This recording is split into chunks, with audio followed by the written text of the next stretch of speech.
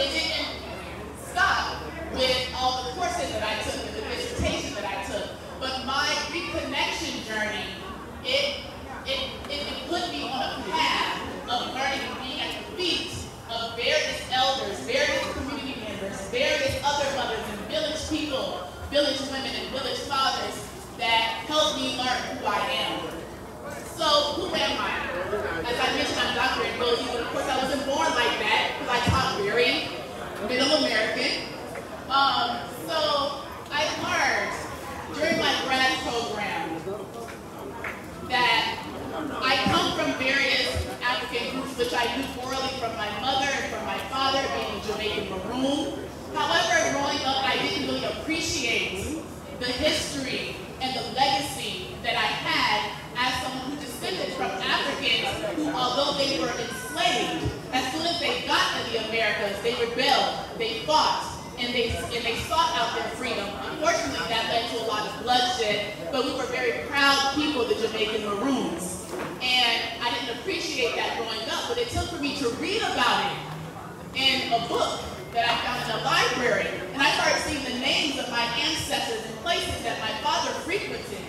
And this set me on a path that said, there's something to this, something that I need to know, something that may have been broken or have made me disconnect from a much ancient past. And so that's what led me on my reconnection journey. So there's 3 things that I'll leave you all with. The first thing is that oral history is very, very important. Those of us in the African diaspora, there was a period of time when our ancestors were not allowed to read or write. It would be a crime, a criminal offense that would lead to physical mutilation or even death. And so we relied heavily on oral tradition. We had our own form of griots, people within the community, elders, that would be able to retain a lot of the information passed down to us. And through that, I learned that among the Jamaican Maroons, we had various African people that contributed to our ethnogenesis.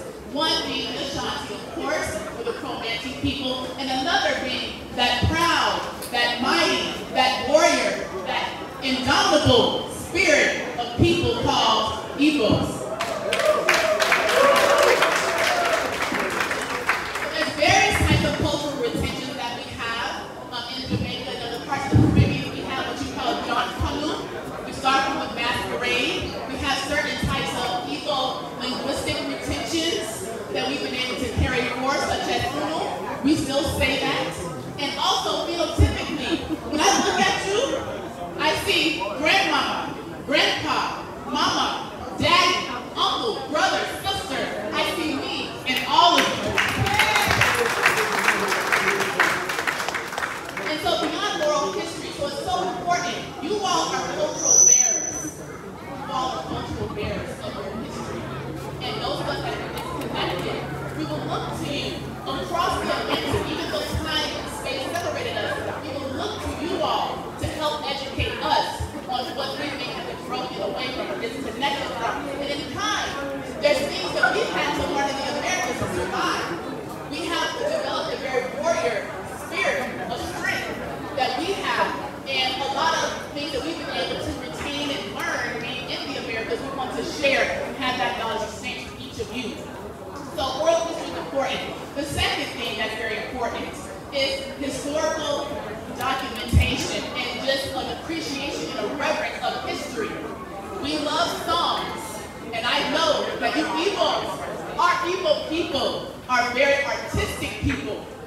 We know how to create things, and so we actually embed and submit within our various types of artistic traditions, our history. So never lose sight of that. Art is very important. Art, language, and the last thing, of course, being a researcher like my brother over here, people sitting over here, science, right?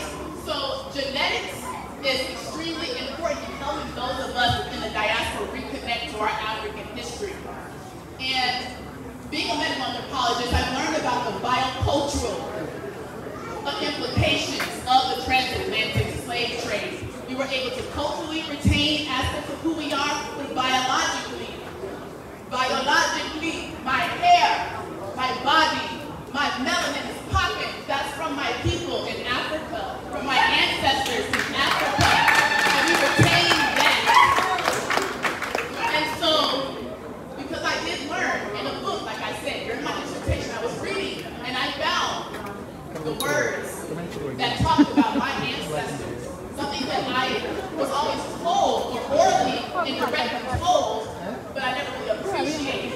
So I got my father, my mother, various family members to DNA tests.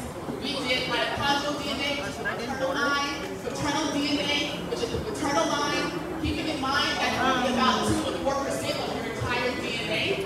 And then we did autosomal DNA testing, which tested 100% of your DNA. And so I have learned personally,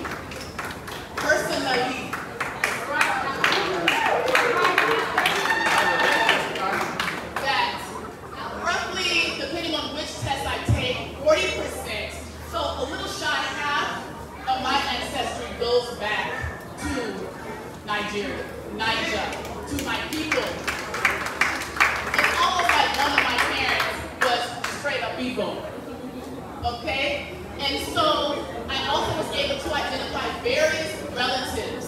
Because it's one thing to know about your genetic roots, where you come from, but what's most important to me is reconnecting with my family, reconnecting with my lineage, reconnecting with my people, because my ancestors never asked to be here.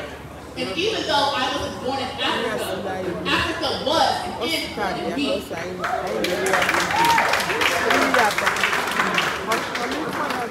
And so with that family, I was able to uncover various relatives, and one of them being the amazing, the wonderful, the philanthropic, guided teacher, Leonora. He is my cousin through DNA testing. And it is so amazing, the power that we have. There's no excuse for us in the diaspora anymore to stay disconnected from our African brothers and sisters in time. There's no excuse now because we have planes, we have the internet,